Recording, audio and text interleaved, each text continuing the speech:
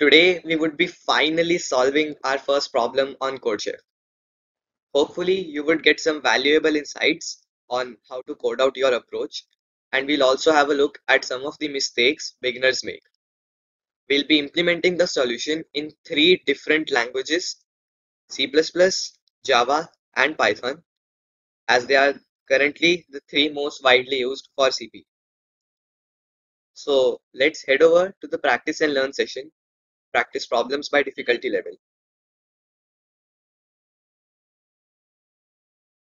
So we'll be solving a problem from the easy section, although don't worry, it's almost the same as a beginner problem. Then let's sort it by the number of submissions. So let's open the problem. I've already opened it on new tab. So let me simplify the problem for you. We are asked to write a brute force approach. So just code out whatever is given. No need to think of any observations or anything. And we need to find the answer to the life, the universe, and everything. More precisely, we need to take in some small numbers from the input, and then we need to output the same back again. And we need to stop processing after we get the number 42, which was described by Douglas Adams in one of his books, The Hitchhiker's Guide to the Galaxy, as the answer to the life, universe, and everything. So this is the problem, and let's have a look at the sample input and output for a better understanding. So we have 1, so we output that back. We get 2, we output that back again. Then 88, we again output 88. But as soon as we hit 42, we stop there and we do not process anything after that. So this is the problem. And now let's code it out. First, in C++, as it's the preferred language for competitive programming due to its super fast runtime and the standard template library, which includes a lot of data structures and algorithms already built in. So let's hit the submit button, and this will bring up the CodeChef IDE. And make sure that you have your language selected as C++. Now, if you're familiar with include conio.h and in the end instead of return 0, the getch command, then you perhaps work with the Turbo C++ compiler. But one thing you need to understand is that CodeChef instead uses the standard C++ compiler, which is the GCC compiler.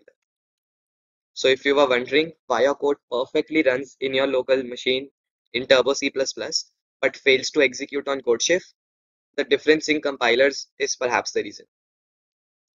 So let's start with the code.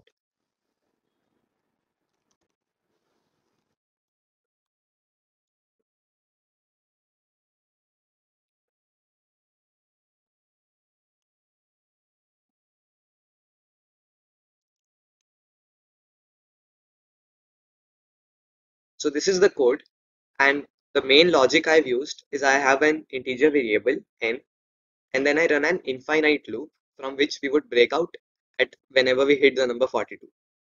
So in the loop, I take the input for n, I check if it's 42. If yes, then I break out. Otherwise, I output n back. So this logic should hopefully work. And let's enable the custom input and passing. I've already passed in the sample input as mentioned in the question. Now let's hit the run button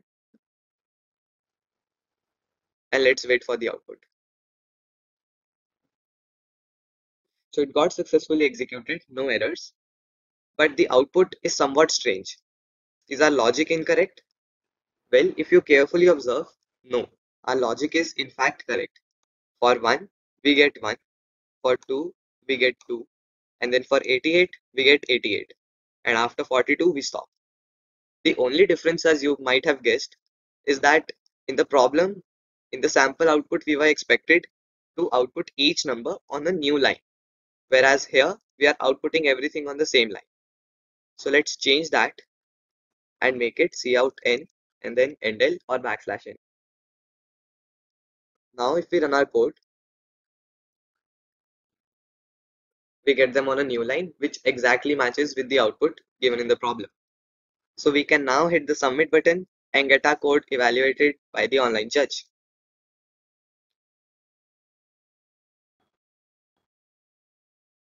So yes, we get a correct answer and it executed really fast as you can see.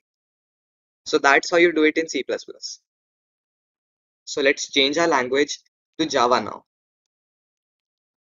And this gives us the template for Java with a lot of things already imported as well as a lot of things already set up.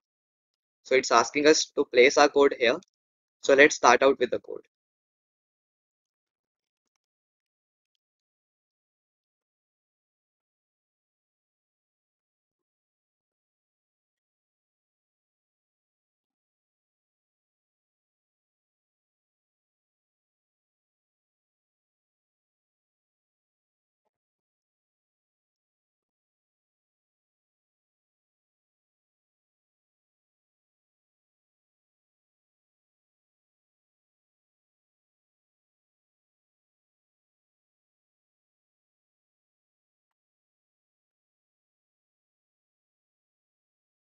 So here's the code.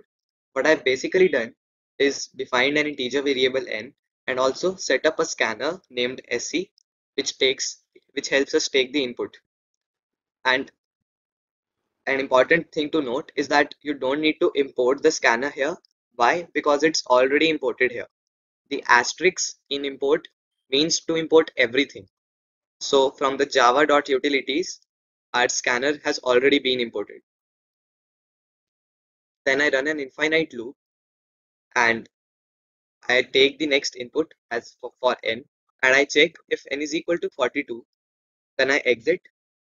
Otherwise, I print out n and make sure to use the function print ln as given in the output format here. We need to print each integer in a new line. So this is the code and I have already checked custom input with the sample input pasted and let's run our code now.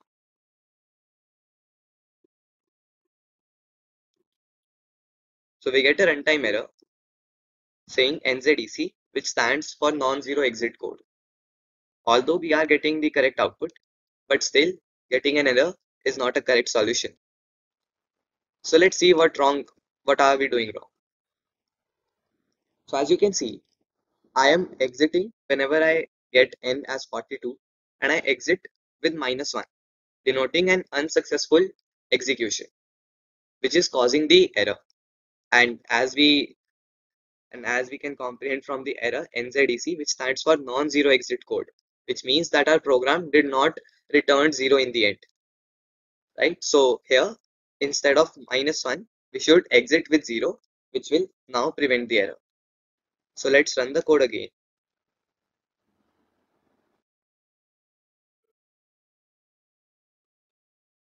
So yes, this time it got successfully executed and we have the correct output. And another thing I wanted to convey is you can also use the break command instead of system.exit. But anyways, both of them work. So now let's hit the submit button and hope to get our solution get accepted by the online judge.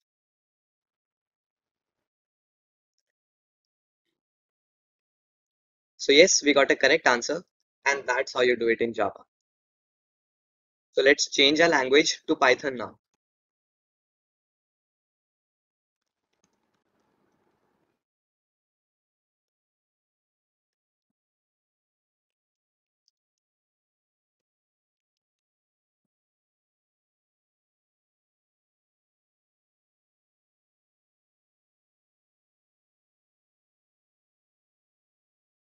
So here's the program. I'm running an infinite loop, taking the input for n, and if I get 42, then I break out. Otherwise, I keep on printing n back. So now let's run our code.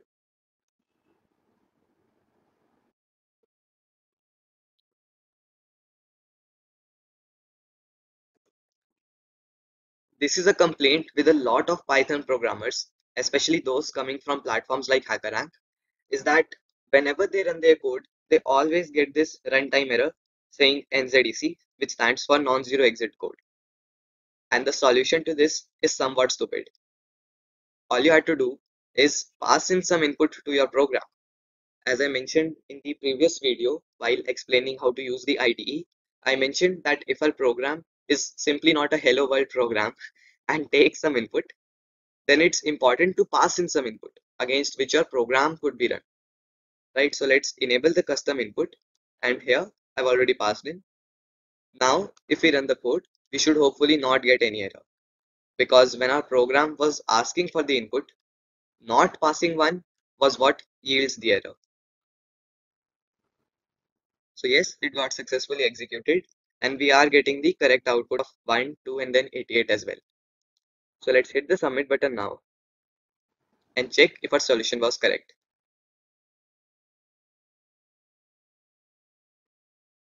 Wait, why are we getting the wrong answer verdict? Let's see what we had actually done. So in the output, we have enter a number 1, then enter number 2, enter a number 88, then enter a number, and this time we are not asking for any input, right? But if you carefully see in the sample output, it's simply 1, 2, and 88. And we are expected to output this exactly the same. So that's why this output that our program is generating, as well as the expected output for the problem, is is a mismatch, which is causing the wrong answer. And the reason to why you shouldn't use these lies in why should you use this. Ask yourselves, why do you have these statements like enter a number or enter some string? Well, that is because so that we come to know that here the program is asking for the input, right? But CodeChef doesn't check your solutions manually.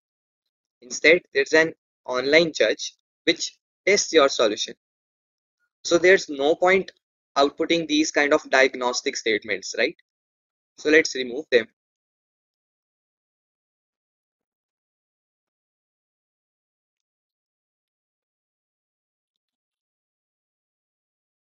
And this time we are getting the exact output.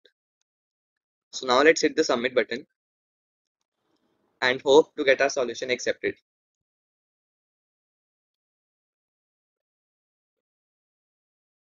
So yes, we get the correct answer. I am feeling like a god after solving a CodeChef problem in just 5 lines of code, but using the cheat called Python. So that's how you do it. So thanks for watching.